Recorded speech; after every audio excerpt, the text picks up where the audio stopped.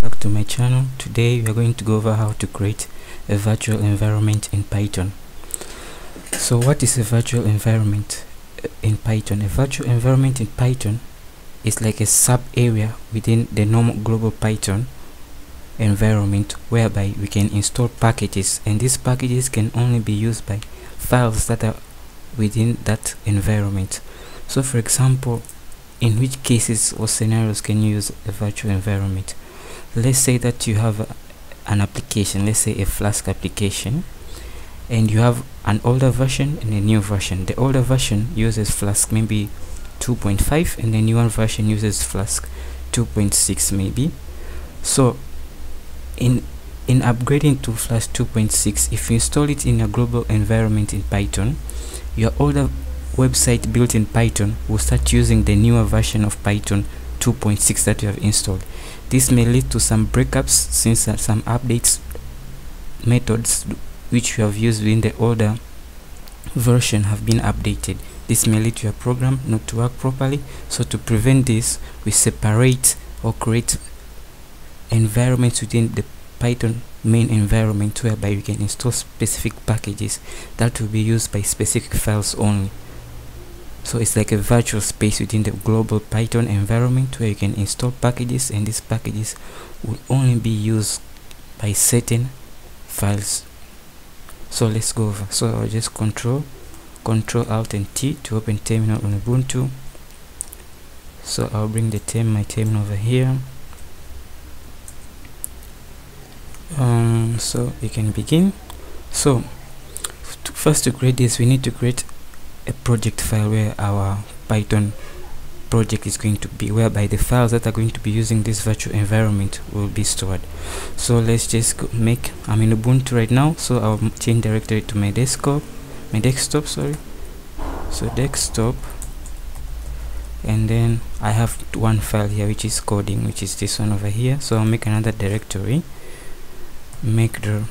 So makedir will make for your directory in Linux.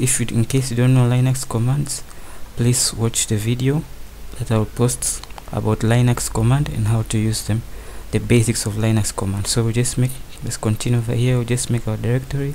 Let's call it project. So I'll hit enter. I can see we have a project directory on my desktop over here. So I'll change my root directory. I'll change my path to project. So I'm in there. I can see we have no files inside there because we didn't create any. So to create a virtual environment, this virtual environment will actually create a directory within our project directory. So just to do this, we can just say I'm using Python 3, so I'll go Python 3 -m. M stands for make, and then venv virtual environment, and then the name of the virtual environment. In this case, I'll call my underscore venv. So my venv is the name of the virtual environment. So the syntax is the Python version you're using -m, the venv, and then name of the virtual environment. So I hit enter. This will take a while. It will create for me the virtual environment. You can see it's already done. So if I'm ls, I can see here we have a directory called as my venv. Now there's no need to open this directory, but in case you are curious, we can just see what is inside. So this is what is inside. There's really nothing. We don't usually come into our virtual environments. Usually we don't do that, but in case you can exploit in your own time. So let's continue over here. So after I've created the virtual environment, I need to activate it. To activate it, just type in the following command. So source space, and then the name of the virtual environment, which is my venv, and then / in bin / activate, and then you hit enter. So you can see now we are in our virtual environment. Why can we notice this? We can see that at the beginning we have our virtual environment enclosed in parentheses before our normal directory begins over here. So you can see there's two different between this line. This shows that we are in our virtual environment. So in our virtual environment, that's where we can install different packages. So to install packages, it's just as usual using pip. I'm using pip3 install. I will just install the request library for demonstration. install request. So it takes some time, it's collecting request.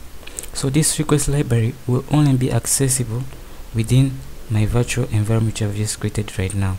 So it will only be accessible over there. So you can see it says I've already installed it. Okay, you can just go pip3 and then list to show all the packages that you have installed within this virtual environment. You can see here I have already installed request over here. So in my virtual environment I can see I've already installed the request library.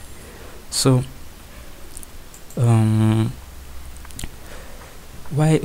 advantage of using virtual environments is that in case you upload your projects to maybe GitHub or other places, other people, they may not know the packages that you have installed. So you can create a file that will show all the packages you have installed, so that other people can install them and just use your applications just by downloading. So you can just do that, say pip3 and then go freeze. Freeze is the same as pip list. So if I run this, you can see we will get the same results. Okay, so go pip freeze and then we want to store this into a text file, so we just call it requirements.txt.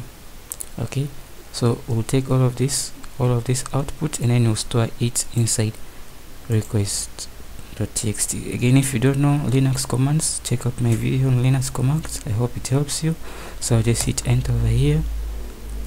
So now if I go ls, we can see we have requirements.txt. so I'll just use nano. This is the terminal text editor in Ubuntu. I'll go requirements, requirements. I think I've made a spelling mistake over there.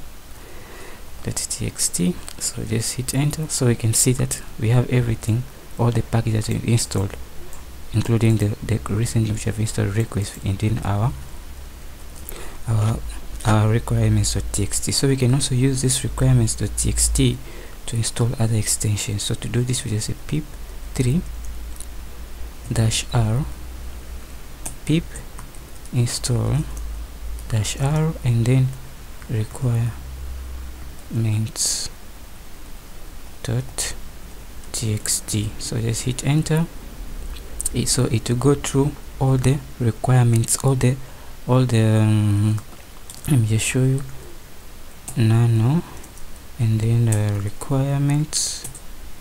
Okay, so if I hit this, so it will go and install each and every package in there. Instead of us doing it manually, it's going pip install request, install this. By writing this command over here, this command, it will automatically loop through every line within the requirements.txt and install those packages for us. So you can see here it's saying all the requirements have been satisfied. Okay, but in this case, this is not useful, but it will be useful to other people who want to use our application. They want to install the exact libraries that we did. So this is how to work with virtual environment. So to deactivate our virtual environment, to move back to our normal directory, so you just to deactivate, so say deactivate.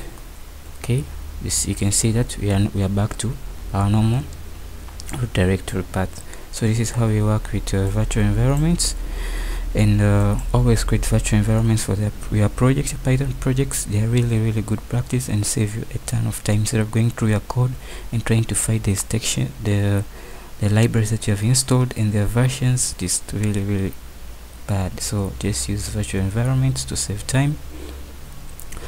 Some text editors like PyCharm, they will create for you virtual environments at the point of creating your project, but this is how you do it in case you are using maybe Visual Studio Code like I am. So thanks for watching. I hope this video is helpful to you. So please don't forget to like and subscribe to my channel. In case you find this video helpful, give it a like and share the video. Thanks for watching.